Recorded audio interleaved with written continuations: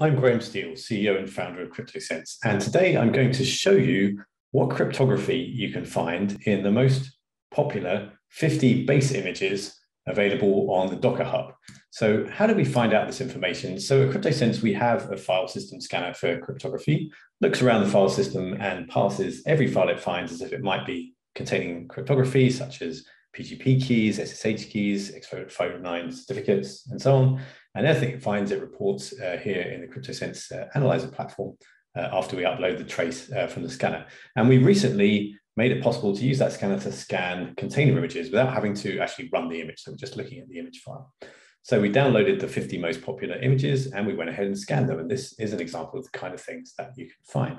So here we have all of the 50 different projects that we scanned. And if we go ahead and just jump into one of these, so this is, for example, the Debian base image, you can see the traces that we uploaded with the artifacts in, the reports that we generated on those artifacts. If I go ahead and dive right in there, I can see that we've got some interesting issues, such as old public keys, some short RSA keys, short DSA keys. I can just go ahead and look at those. And this is typical of the kind of things what we find is that a lot of these base images have a lot of legacy cryptography in old archive files. So for example, a 1024-bit DSA public key is really not considered secure now. So of course, this isn't an immediate vulnerability, otherwise we wouldn't just be putting this video live on the internet. But if you're going to deploy a final image on the basis of this base image, this is typically the kind of thing you want to remove for good crypto hygiene. And there's no real reason for that to be there, right? So you're not going to want to deploy an application that fetches itself a new Debian update on the basis of a 1024-bit DSA key. We can also look at all of the keys that we found in there. And so we can see all of them, classify them. We see, fortunately, we only found public keys there, so we don't really want to find private keys on a Docker base image. We can see the lengths of them, and we can see, just for example, all of the 1024-bit keys. And we can go ahead and remove all of those. You can see they're all quite old PGP signing keys. Don't really need those anymore, and clean up and get ourselves a nice clean image for the applications that we want to deploy. So what other kind of stuff did we find? Well, as well as looking into each project, you can also go into an organization level keys tab here on the Cryptosense Analyzer Platform. And now you can see all of the keys from all of the scans. So this is pretty interesting. So again, you can filter on different things. One thing we might want to do is say, okay, well, what about the private keys? It's interesting that there are 8 private keys in these 50 Docker base images. And each of these is in, looks like they're all just in one Docker scan. We can jump into those and find them. So let's go into this one. So this is a key that's in some example certificate that's in tests. So we can check that that really isn't a certificate here. It's an Acme code certificate. So yeah, it definitely looks like a test certificate. It has its private key and it's self-signed. And so that's in there probably just to run some tests when we start up the Golang crypto.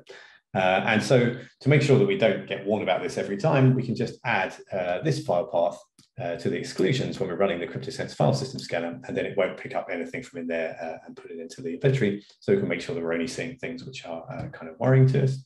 So let's go back to the top level again and just look again at those keys. There's also some other interesting things in here. So we can, for example, look at all of the 1024-bit keys that are in all of the scans. And we can see that there are some of them in several scans. So that's explained by those PGP signing keys for old images. Here's one that's only in one. So what's that in? That's in Ghost. Yeah. So the Ghost is a Node.js based content management platform. And it has a whole bunch of test certs in it that come from Node.js that it imports. So again, you can just add these URLs in there and exclude those and make sure that if you do find a private cert, that it really is something that you want to fix. Again, we can see all of the keys which are in Ghost. So Ghost also has a bunch of private keys in there. So we can see these. These are also sort of test material from various different places. And again, we can figure out those out and get them removed. And then just to finish with perhaps one of the most unusual keys that we found. So it's not just short keys, there are some very long keys. So there's just one key here that's too long for our normal parsing. 8,192-bit RSA key. So that's going to take a long time to make signatures. And it's actually the Apache Software Foundation repository signing key. So I guess they wanted to be very sure they didn't have to recalculate that or rederive that key again in the future. So This material you can get for free. There's a link right here under the video to show you can sign up. Just put an email address, any email address, and you can go ahead and view these 50 scans. And even better, if you validate that email address, you can upload your own traces using our file system scanner. So you can scan any container you want. So you can scan any of the base images, you can scan any of your own final images. And over the next few weeks, we're going to show how you can integrate that kind of scanning using our free tooling into your CI/CD pipeline, for example, to check that your final container images only contain the cryptography and that you really want to deploy. So thanks for your attention. Do subscribe to the channel to stay up to date with everything on applied crypto here. And I hope to see you again soon here for another video.